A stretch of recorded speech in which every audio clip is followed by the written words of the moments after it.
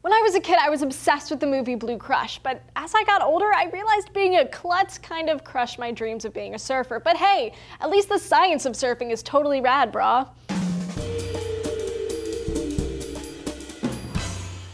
Hey dudes, Julia here for DNews. While athletes aren't typically seen as nerdy types, there's a lot of science that goes into sports, from using biology to optimize their performance or using physics to create the perfect spin on a soccer ball.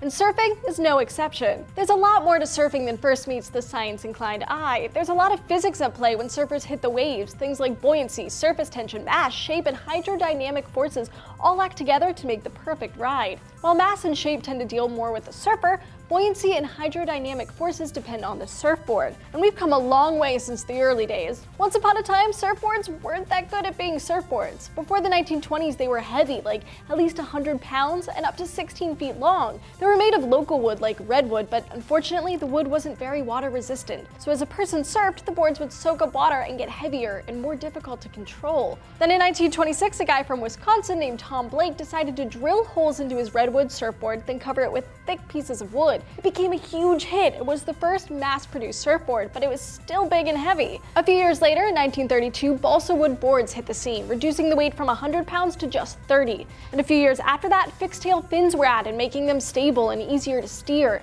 And boards pretty much stayed the same after that for a few decades, but recently, huge leaps and bounds have been made in technology. Foam and fiberglass made surfboards lighter and stronger. And even new designs make boards more and more hydrodynamic. Similar to aerodynamics, hydrodynamics deal with the way water moves around an object, so most of the magic happens under the water. The shape of the underside of the board and the shape of the fin changes the way water is directed, and changes the way the surfer controls the board. Like to get a smooth ride, some surfboards have two depressions on the bottom that look like a wide M, appropriately called double concave. A V-bottom has a V shape in the middle of the board which turns easily and is good for large surf. And fins, of course, are kind of like the spoilers on the back of cars. They've got to have the right balance between lift and drag, but it's all up to the surfer and what kind of waves they want to ride. And believe it or not, there's a lot surfboard makers can learn from rocket science. Seriously. Former SpaceX engineer Edison Conner co-founded a company called Varial Surf Technology to create a board using the same materials used to make rockets. Chemists at Varial even created a new kind of foam. Their foam crystallizes, forming thick, tightly packed cells.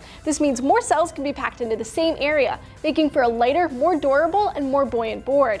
So who knows where surf technology will take us next, but it's exciting to see how far it's come in such a short amount of time. But you know what? Surfing's not the only sport that gets better with a firm understanding of science. Check out this video from Julian, who talks about the physics of baseball pitches. There's a lot more to a pitch than just rocketing the ball over the plate. By changing the grip, pressure, and release of the ball, the pitcher can alter its flight path and make the batter's life miserable. So, are you a surfer? Tell us how you hang 10 down in the comments below. Don't forget to hit those like and subscribe buttons and keep coming back here. DNews has new episodes every day of the week.